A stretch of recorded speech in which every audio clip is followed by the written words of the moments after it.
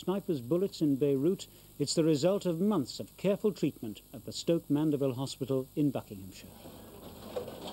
They may be crippled for life, but the two brave boys from Beirut are having fun.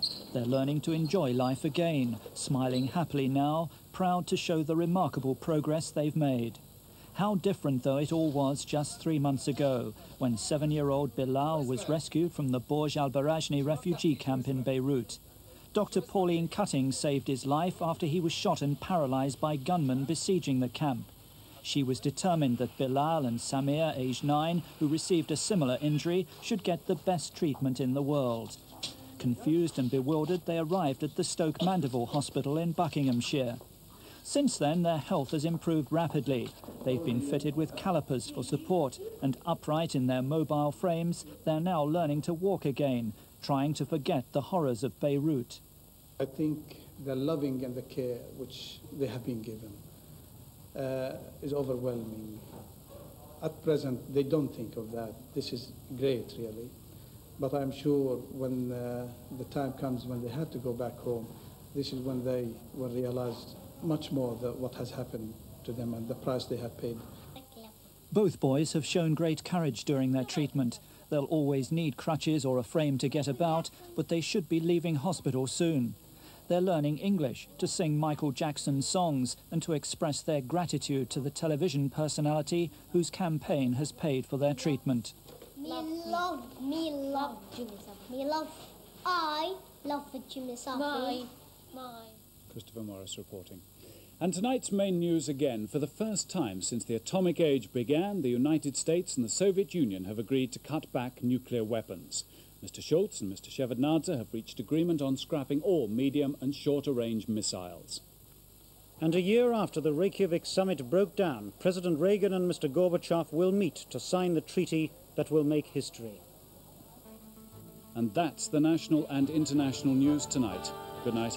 Good night.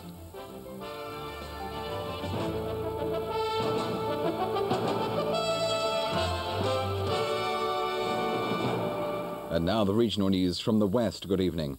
A Swindon man has been jailed for a total of 5 years for the manslaughter of a pensioner.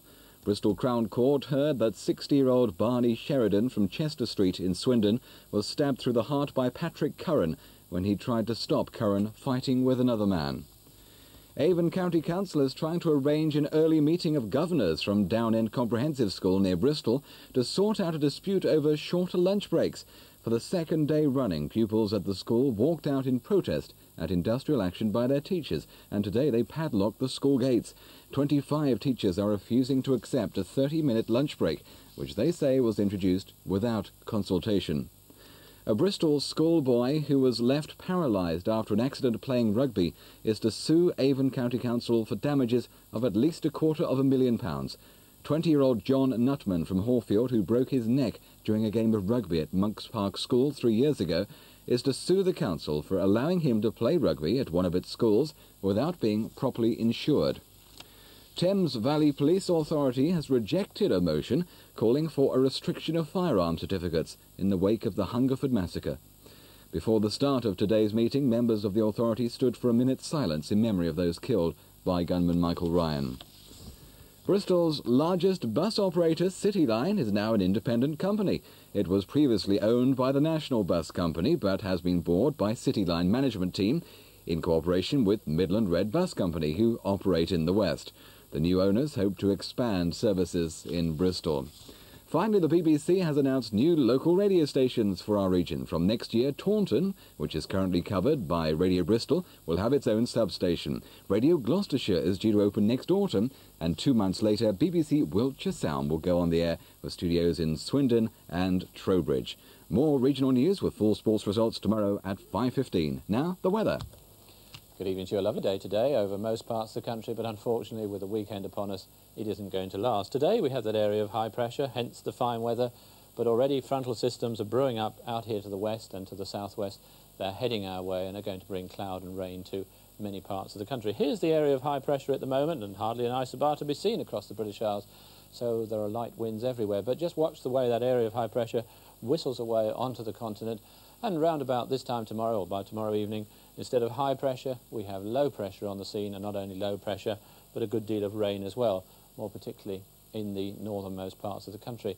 Now, on the satellite picture, you can see what's happening. A lot of cloud to the west of us, a lot of cloud to the southwest. That's all sort of getting together and heading our way. Unsettled, you'll notice, over Scandinavia as well, but we'll look at the European scene in a minute.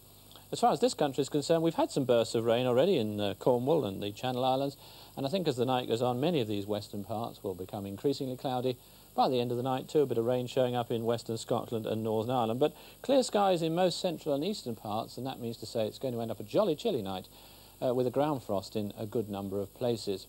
Now, tomorrow morning, these western parts becoming more and more cloudy, bits and pieces of rain around, and I think that rain tending to become more persistent, breaking out in a good number of places, and by the afternoon there could well be outbreaks of rain just about scattered over the whole country, and in some northern parts that rain turning out to be fairly heavy. Southeastern areas may well get away with it, and the cloud there breaking for a while, brightening up in the afternoon, but I think as that happens we may well find some quite heavy thundery showers breaking out. Fog lapping onto these western and southern coasts as well from time to time. Gentle southerly breezes, so that's good news for the Spastics balloon race tomorrow. Temperatures, well, not really but very brilliant. Where it's turning out to be quite wet, 16 Celsius, 61 Fahrenheit, but where it brightens up in the southeast, a pleasant 21 Celsius, but that's probably not until quite late in the day, and it'll end up a fairly humid evening as well. As for the continent, well, if you're heading to the Mediterranean, you're really lucky. Dry in that southern part of Europe, a lot of sunshine, lovely weather indeed. 1 or 2 thunderstorms nearby tomorrow on the continent, stretching down into the Alps. Scandinavia, as you notice, very unsettled. By Sunday, southern parts of Britain will be cheering up, but the north still pretty unsettled. And the unsettled weather that we've had working its way across into Germany, parts of Denmark as well. As for temperatures, very nice indeed in most places, but cool over Scandinavia. On BBC Two now, Peter Ustinov, in a brand new series, presents his own personal views of Russia and its history. Here on One in a Moment, Miss Marple. Electrifying entertainment on BBC1 for Saturday. At 5:45, it's Noel Edmonds. On Telly Addicts, we've got action, suspense, comedy, romance, drama, comfy chairs, thick pile carpet. It's so good it makes you want to go, ooh! At 6:15, more plotting in Hello Hello. We could give to Monsieur Alphonse purged money. It is deceitful and underhand. It is a good plan. At 6:50, Bob's Full House. Then at 7:25, The Russ Abbott Show. Why do you keep calling me Indy? Because that's your name, Indiana Jones. I'm Idaho Jones.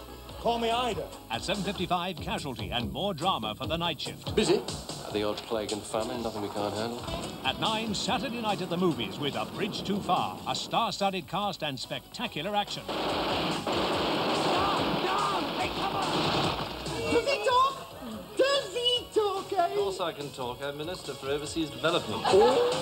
And with championship darts at 12:20, this is Saturday Night Entertainment on BBC1.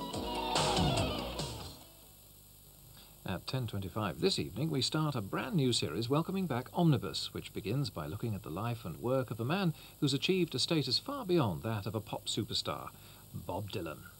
First, there's an appointment to be kept with Agatha Christie's Miss Marple, en route to another baffling mystery at Bertram's Hotel.